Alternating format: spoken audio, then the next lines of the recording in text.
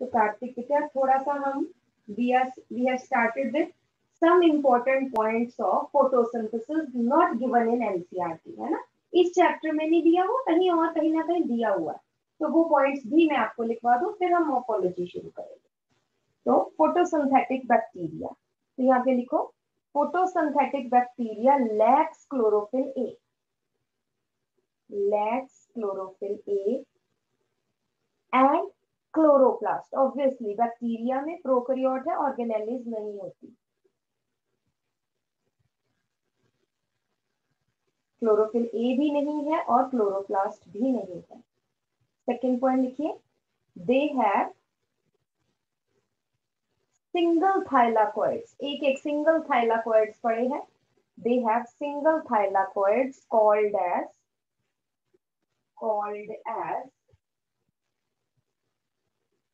chromatophores, called as chromatophores।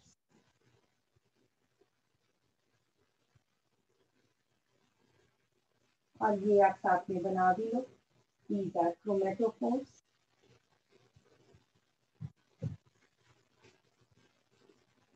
they bear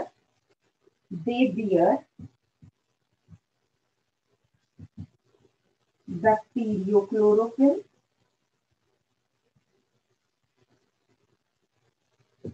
और bacterioviridae।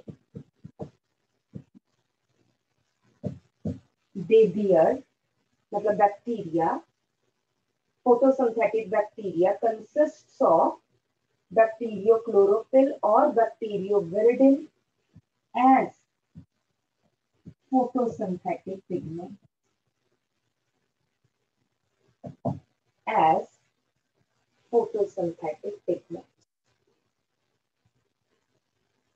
Next point करके, they do not use, मैंने आपको बताया था, they do not use water as hydrogen donor. They never use या they do not use water as hydrogen donor, but they use H2S or H2SO4 as hydrogen donor। Mainly H2S use करते हैं।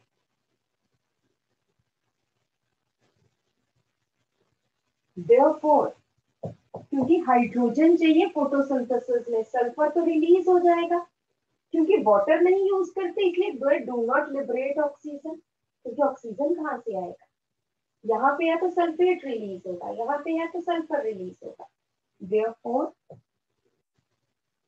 they do not release or liberate oxygen during photosynthesis। During photosynthesis,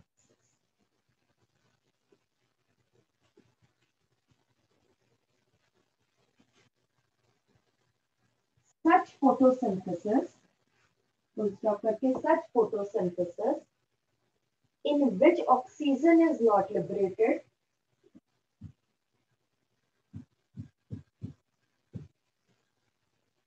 is called as anoxygenic photosynthesis। Such photosynthesis in which oxygen is not liberated is called as anoxygenic photosynthesis। तो हम क्या कहेंगे, therefore bacteria performs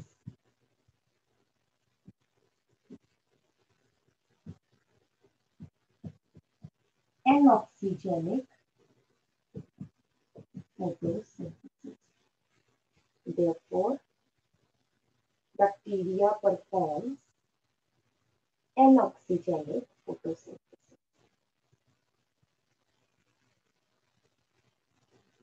और इसके बाद एक और point लिख लीजिए, photosynthetic bacteria photosynthetic bacteria uses light of wavelength 890 nanometer for photosynthesis. Bracket में लिखिए फॉर रेड रीजन, क्योंकि रेड जो है वो 780 पे खत्म हो जाता है, उसके बाद फार रेड आ जाता है. Bacteria absorb light of wavelength 890 or more for photosynthesis, that is far red light.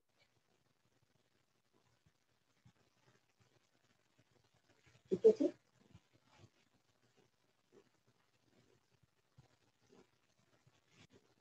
Next topic लिखो सियानोबैक्टीरिया.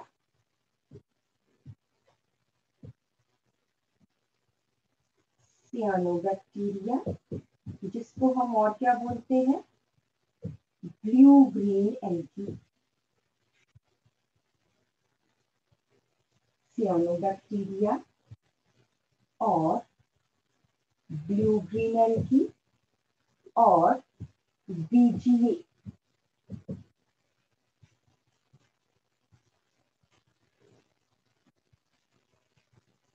पहली बात तो इसे प्रोकैरियोट, क्योंकि इसका सेल स्ट्रक्चर प्रोकैरियोटिक है. इसे प्रोकैरियोट. सेकेंड है ऑल बीजीए. हमने कहा some bacteria are photosynthetic but all blue green algae are photosynthetic.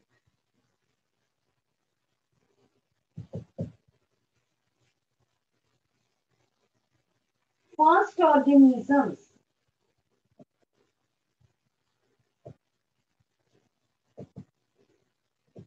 to have chlorophyll A. First organisms to have chlorophyll A. इससे पहले बैक्टीरिया थे, उनमें थी बैक्टीरियो क्लोरोफिल. उसके बाद ब्लू ग्रीन आई, ब्लू ग्रीन एल्गी आई जिसमें क्लोरोफिल ए आया.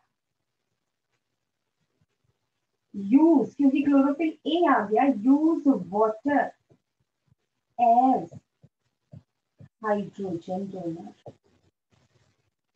तो अब मुझे बताइए, हाँ जी Hargun, tell me, will they liberate oxygen और not?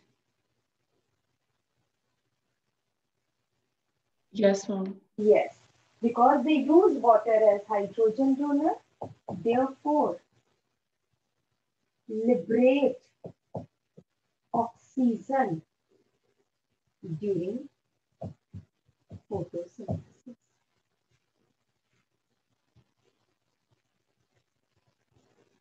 And such photosynthesis is called as oxygenic. Oxygenic मतलब oxygen generating. Oxygenic photosynthesis.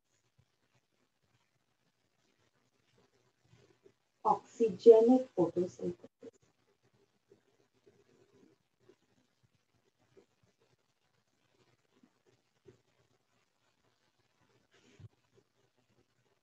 और यहाँ पे फिर नेक्स्ट पॉइंट स्टार डाल के लिखना.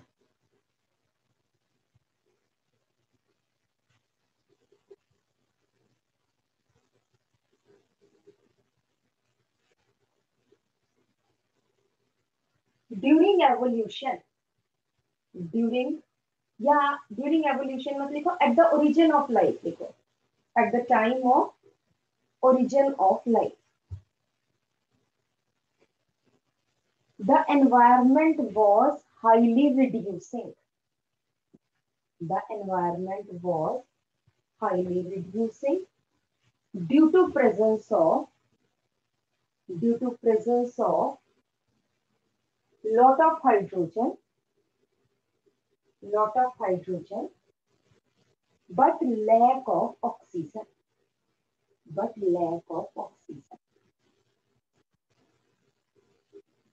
Full stop. Evolution of blue-green algae changed the environment, इससे पहले ऑक्सीजन कहीं लिबरेट नहीं हो रही थी, changed the environment and started adding oxygen in the environment, started adding free oxygen in the environment. This results in changing of reducing environment to oxidizing environment.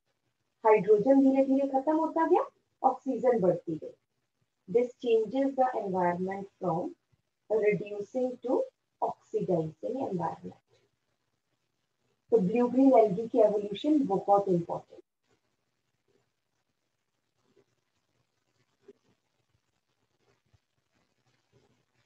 Next आ जाइए बेटा, examples of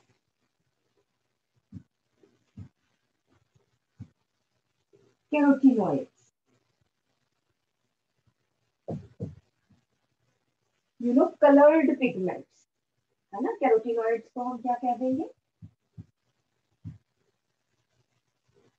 coloured pigments. Chlorophyll तो green colour है, इनमें different colours आ जाएंगे. दो type के हैं, कैरोटिन्स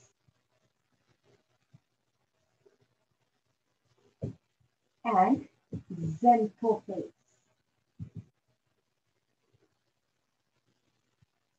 Carotins, they have hydrogen and carbon. याद करेंगे, they have carbon and hydrogen. Xanthophylls have carbon, hydrogen and oxygen. तो हम क्या कह रहे थे, ऑक्सीजनेटेड कैरोटिन्स आर xanthophylls.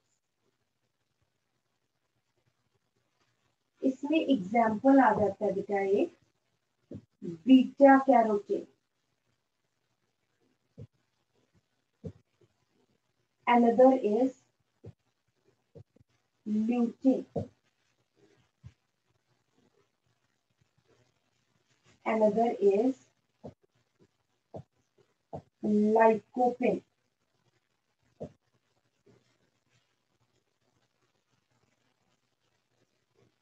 और beta carotene is the precursor. Precursor होता है raw material, raw material of vitamin A. Beta carotene is the precursor या raw material of vitamin A.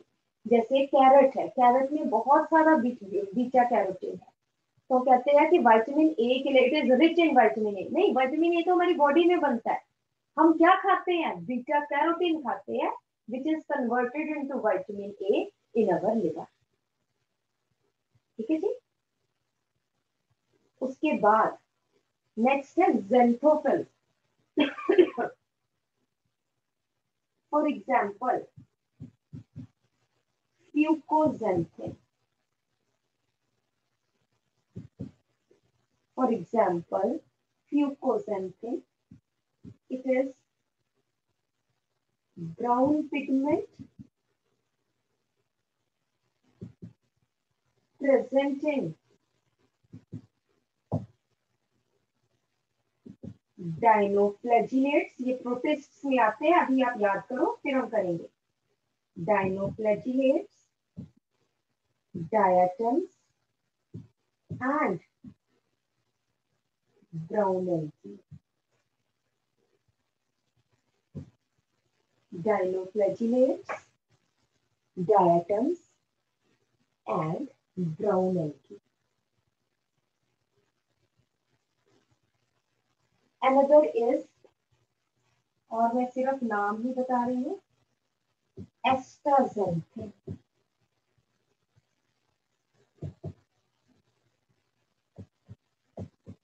डायडोxanthin, और भी बहुत सारे हैं, बट ये इंपॉर्टेंट मैं आपको बता रही हूँ. फ्यूकोxanthin, astaxanthin, डायडोxanthin, एक्सेट्रा.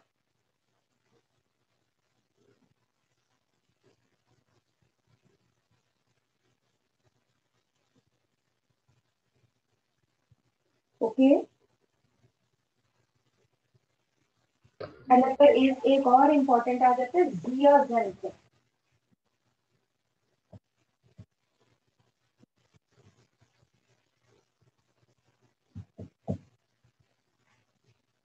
कुछ बुक्स में ल्यूटिन को भी इसमें डाला गया है। Some considers lutein as carotene and some considers lutein as xanthophyll, क्योंकि इसका ऑक्सीजन इधर उधर चला जाता है। ठीक है जी। So these are examples of carotenoids. Then बेटा रब कर दूं मैं इसको।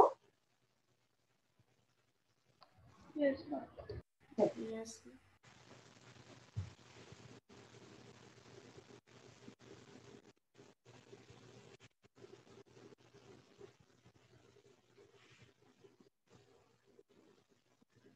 तो यहाँ पे एक पॉइंट लिख लो, yellow colour of the foliage during autumn. आप आजकल देखोगे बहुत सारे प्लांट्स पे जो लीव्स है वो येलो कलर, ये नहीं कि इनमें क्लोरोफिल खत्म हो गया है, बट उसमें ल्यूटिन का अमाउंट बढ़ गया है। यहाँ पे लिख लो yellow colour of the foliage in some plants during autumn is due to lutein, is due to lutein. ठीक है। तो अब हम अगर हम बात करें photosynthetic pigments in different organisms, तो यहाँ पे देखिए बैक्टीरिया में बैक्टीरियोक्लोरोफिल एंड बैक्टीरियोविरिडिन है। ब्लू ग्रीन एल्गी में ओनली क्लोरोफिल ए और साथ में बेटा फाइको एरिथ्रिन,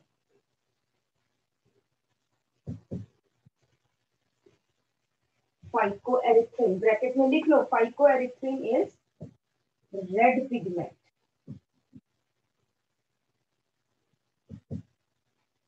जो एक मिनट, आई एम सॉरी एक मिनट, ठीक करें थोड़ा सा, ठीक करें, not phyco erythrin, I am sorry, फाइकोसियानिन, blue pigment.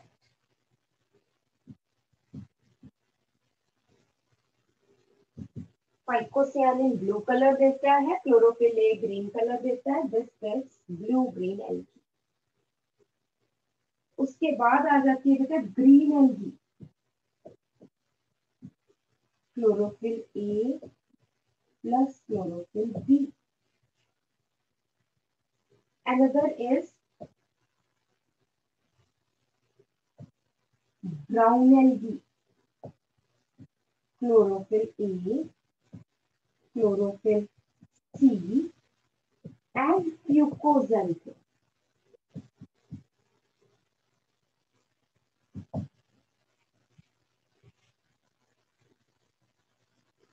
Another is red algae, chlorophyll A, chlorophyll D। ठीक है, मेरा मतलब ठीक नहीं है, लिख लेना ध्यान से।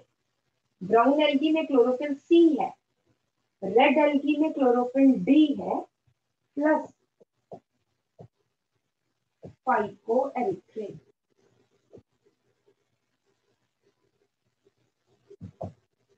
Phyco erythrin red pigment.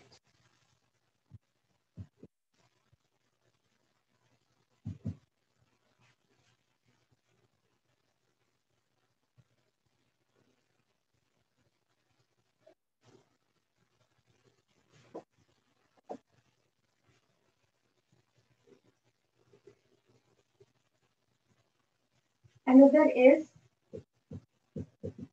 dinoflagellates,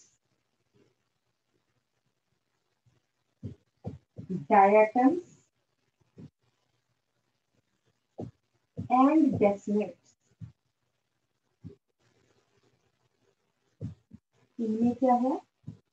chlorophyll A, C and फ्यूकोजल। Brown algae की तरह है। Chlorophyll A, chlorophyll C, फ्यूकोजल। उसके बाद बाकी जितने भी प्लांट्स हैं, आपने 9th में थोड़ा सा पढ़ा होगा। Bryophytes, pteridophytes, gymnosperms and angiosperms. आप पूरा लिखना। Bryophytes, pteridophytes, gymnosperms and angiosperms. They have chlorophyll A, B, beta carotene, etc. और भी बहुत सारे pigments. xanthophyll।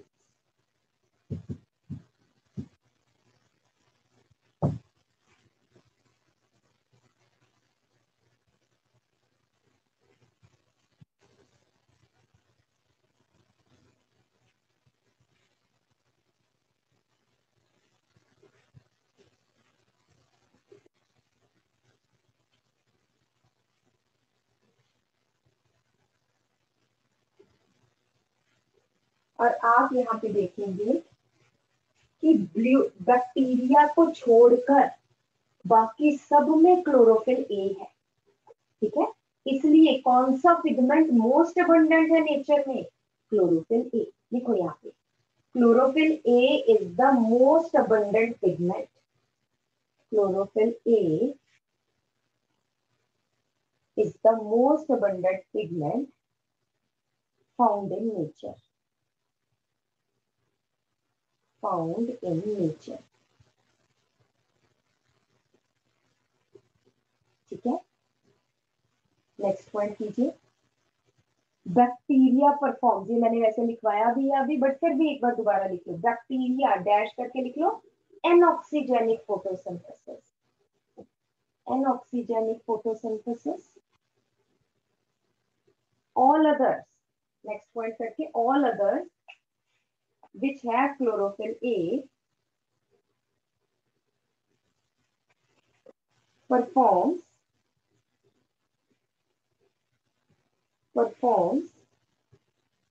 oxygenic photosynthesis। oxygenic photosynthesis।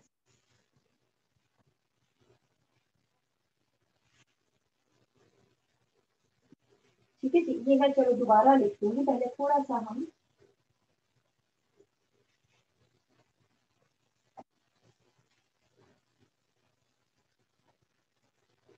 Next point आ जाइए बेटा। लाइट रीचेस, नेक्स्ट पॉइंट है light reaches on earth in the form of small packets called as photons।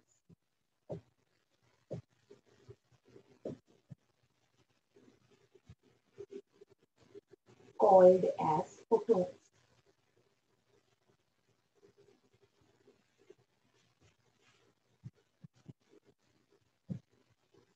Each photosystem requires one photon for excitation of one electron to higher energy level।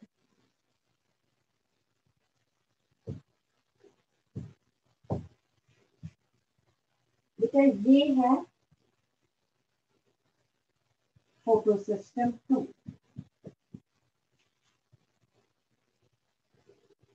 यहाँ है photosystem 1। यहां से एक electron गया, 1 photon, इसने एक photon absorb किया light का, then electron reaches to hire energy level, loses energy,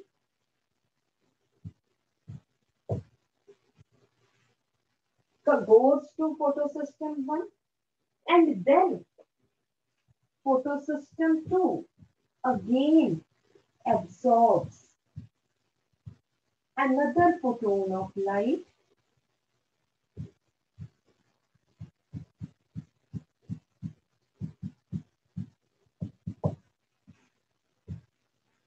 to excite the electron to higher energy level, which then accepted by NADP. तो हम क्या कहेंगे? For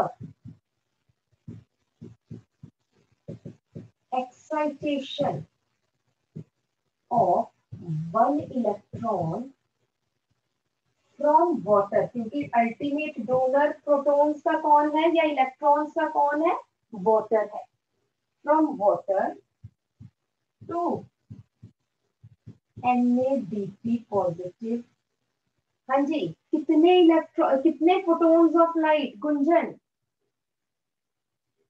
यहां से वाटर से कहां पे पहुंचना है? NADP के पास. तो कितने फोटोन्स ऑफ लाइट रिक्वायर्ड?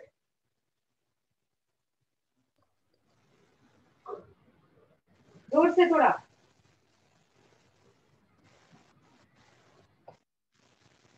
मुझे गुंजन सुना नहीं बेटा.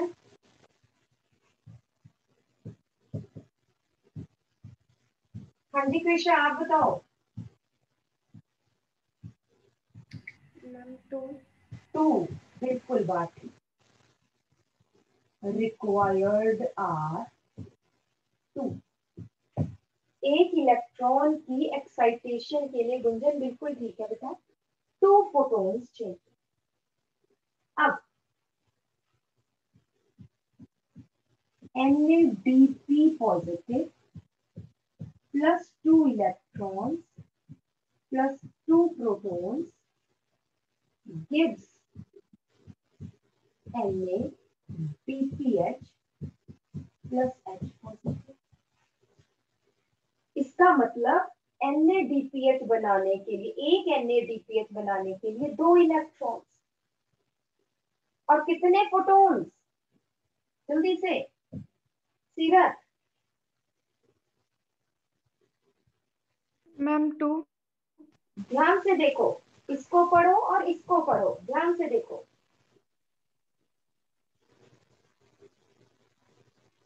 एक इलेक्ट्रॉन को यहां से यहां पहुंचाने के लिए 2 फोटॉन्स.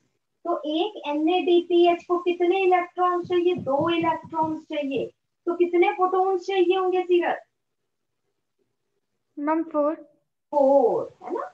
तो 4 photons.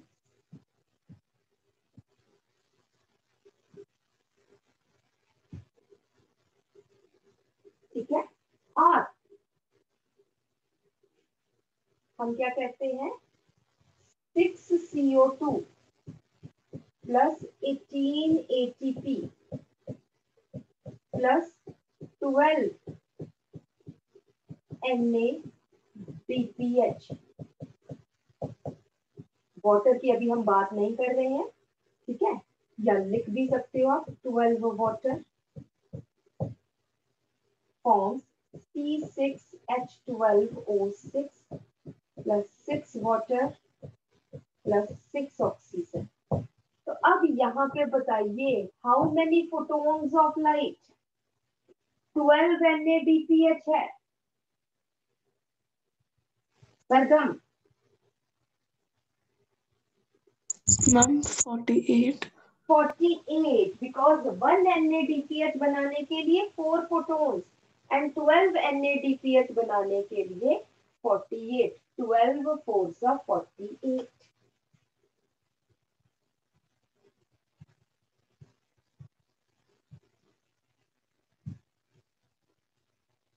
48 photons of light are required.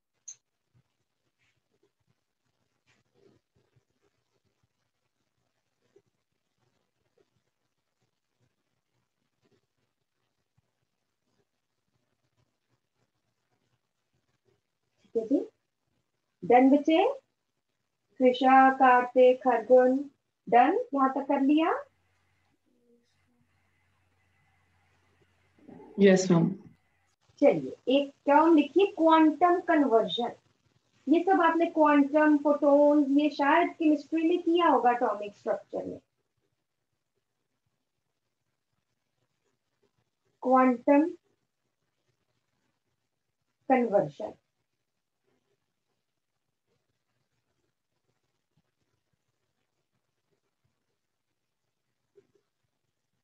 the conversion of light energy, the conversion of light energy into chemical energy, into chemical energy, bracket में लिख लीजिए ATP, during light reaction of photosynthesis, during light reaction of photosynthesis is called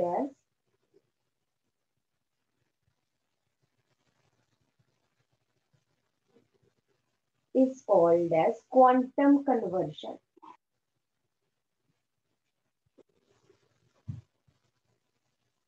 Is called as quantum conversion.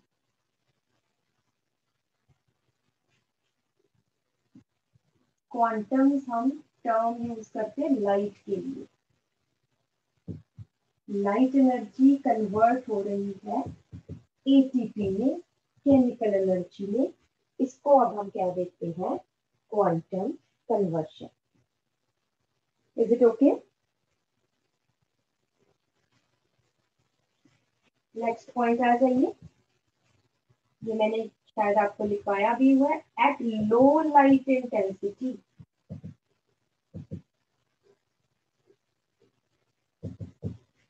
increasing temperature and increasing CO2 has no effect on rate of photosynthesis.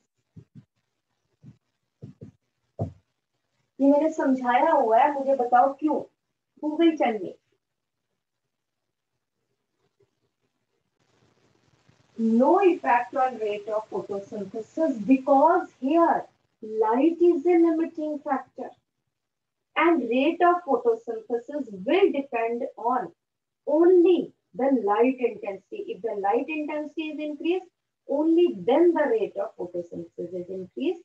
मैंने आपको बताया था कि गाड़ी की कंपनी है, अगर उसमें स्टीयरिंग 10 ही बन रहे हैं तो आप टायर्स 50 बना लो, बॉडी 100 बना लो, बट कारें कितनी बनेगी? 10 ही बनेगी, क्योंकि फॉर्मेशन या making of steering is a limiting factor. So here light is a limiting factor. लिख लो, because here light is a limiting factor.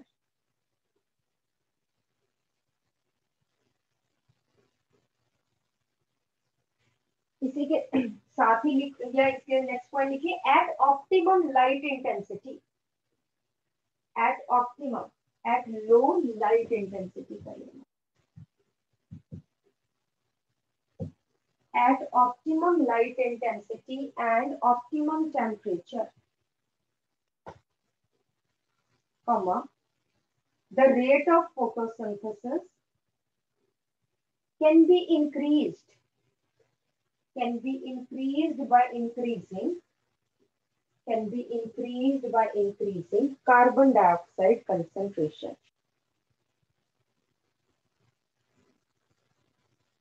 Carbon dioxide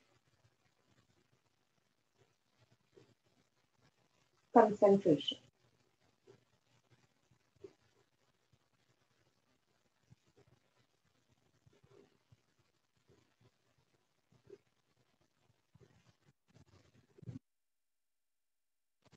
ठीक है जी। एक टर्म आ जाती है बेटा ऑटो रेडियोग्राफी, एक प्रोसेस है ऑटो रेडियोग्राफी। बेटा अगर हमने प्लांट्स में कोई रेडियो एक्टिव एलिमेंट वाला कंपाउंड डाला है, जैसे हम कह सकते हैं कि हमने CO2 डाला जिसमें रेडियो एक्टिव कार्बन था या रेडियो एक्टिव ऑक्सीजन था, तो रेडियो एक्टिव कंपाउंड्स को डिटेक्ट करने के लिए we use the term auto radiography. ठीक है, सो write down it is a process और technique, it is a process और technique in which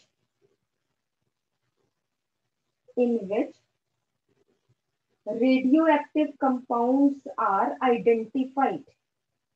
Radioactive compounds are identified by comparing their position,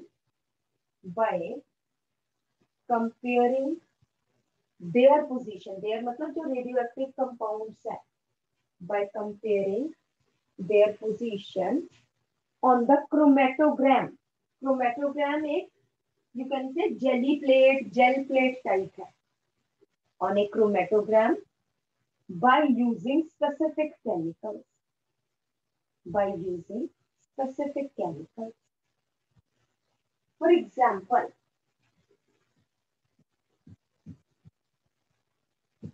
Kelvin uses CO2 with या with ला लिख के थोड़ा सा CO2 having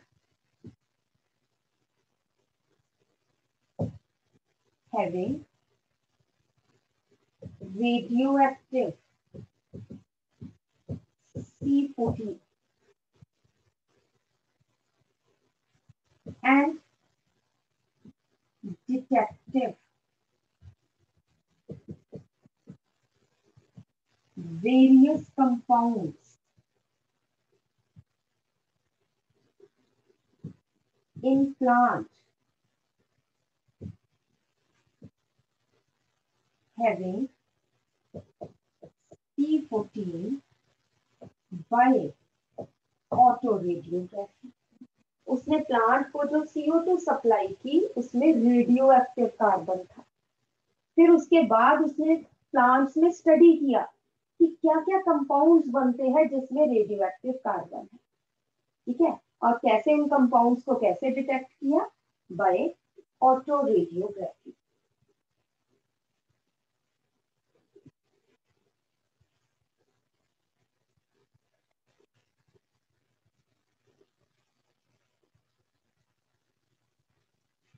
next point आ जाइए, RUBP as the primary CO2 acceptor, as the primary CO2 acceptor in C3 plants, was discovered by Basham. Kelvin ने नहीं, Basham ने discover किया था, was discovered by Basham. Whereas Kelvin discovered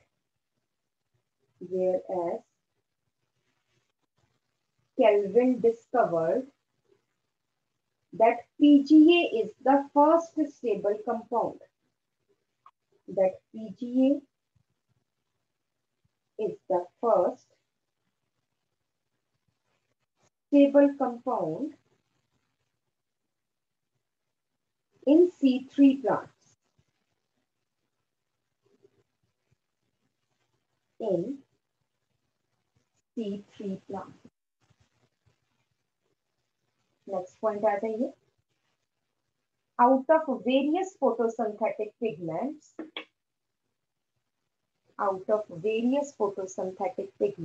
comma, phycobiliproteins that is phycocyanin and phycoerythrin. हमने किया था blue green algae में phycocyanin, फिर है phycoerythrin, are the water soluble pigment.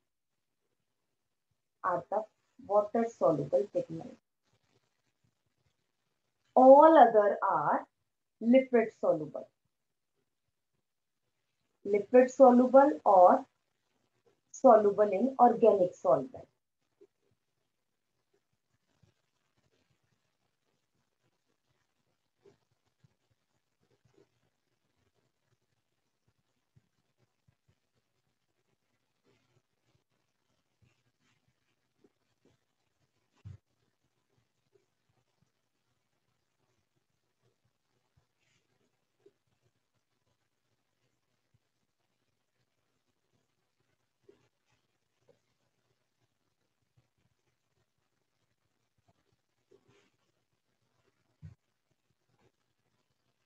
बेटा मुझे बताओ कि 6 CO2 प्लस 12 वाटर हम ये कर रहे हैं forms C6H12O6 plus 6 water plus 6 oxygen. So now tell me, out of carbon dioxide and water, which is oxidized and which is reduced? Gunjan, हाँ जी बेटा, आपको पता है वाटर हाइड्रोजन दे रहा है यहाँ पे और ऑक्सीजन बाहर लिबरेट कर रहा है. सो which is oxidised and which is, और कार्बन डाइऑक्साइड इस हाइड्रोजन से कंबाइन करके ग्लूकोज बना रहा है. अगेन मैं बता रही हूँ, वाटर ऑक्सीजन लिबरेट कर रहा है, कार्बन डाइऑक्साइड हाइड्रोजन से कंबाइन कर रहा है. So tell me, which is oxidized and which is reduced? Water क्या है?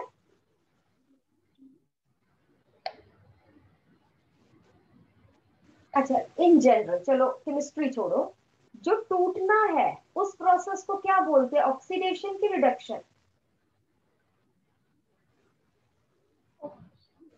ऑक्सीडेशन. तो यहाँ पे क्या चीज टूट रही है? कार्बन डाइऑक्साइड टूट रहा है कि वाटर टूट रहा है?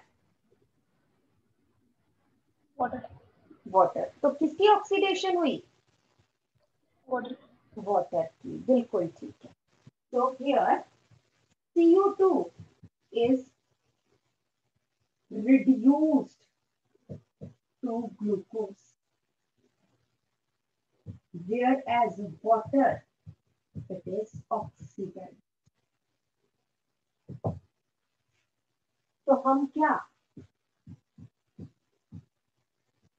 photolysis of water is also called as oxidation of water.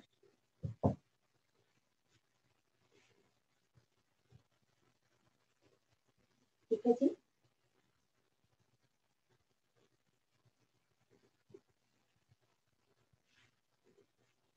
और वाटर हाइड्रोजन किसको देता है? NaDH2 को. ठीक है. Water donates hydrogen to NADP positive to form NADPH2. और फिर जो NADPH है reduces CO2 to C6H12O6. तो बेटा जो किसी को रिड्यूस करे उसको क्या बोलते हैं? हरगुल. Yes, ma'am. The compound which reduces another compound is called as Oxidizing agent. ध्यान से, रिड्यूस कर रहा है बेटा, खुद ऑक्सीडाइज होगा बट दूसरे को तो रिड्यूस कर रहा है, तो क्या बोलेंगे? Reducing agent. रिड्यूसिंग एजेंट, तो यहाँ पे रिड्यूसिंग एजेंट कौन है? जो कार्बन डाइऑक्साइड को रिड्यूस कर रहा है। हाँ, वाटर। नहीं, वाटर तो बहुत पहले चला गया। डायरेक्ट कौन रिड्यूस कर रहा है कार्बन डाइऑक्साइड को?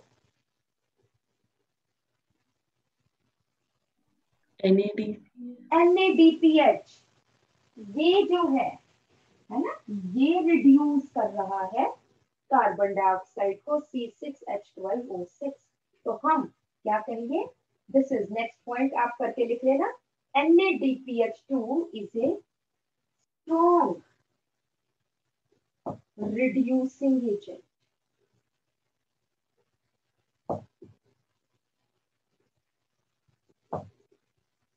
NADPH2 is a strong reducing agent.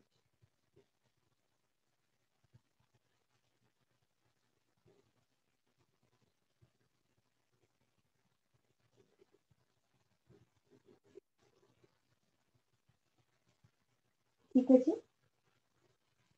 Next, ये मैंने असाइनमेंट में भी करवाया था, बट फिर भी लिख लो। डायाक्लोरोमिथाइल यूरिया used as weedicide, या हम इसको herbicides भी बोलते हैं, for killing weeds, unwanted plants. It kills weeds by inhibiting photolysis of water. अगर फोटोलिसिस नहीं होगी तो लाइट रिएक्शन कंप्लीट ही नहीं होगा। It inhibits photosynthesis by inhibiting photolysis of water.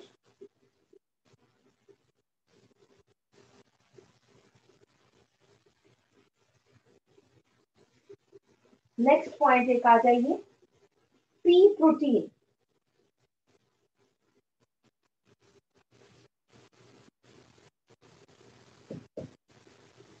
P protein and boron, ये एलिमेंट और ये protein and boron are required for translocation of food, are required for translocation of food through flowing, through flowing.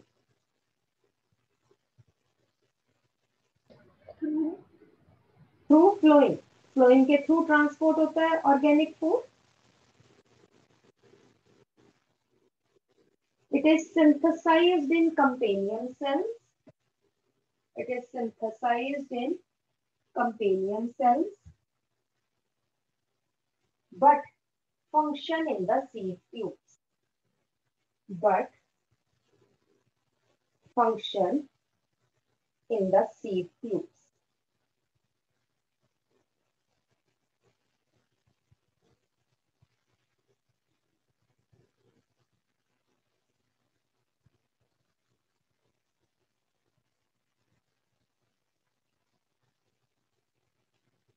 ठीक है जी। So these are some of the extra important points about photosynthesis. Is it okay? ठीक है जी। चलिए, this completes your all photosynthesis.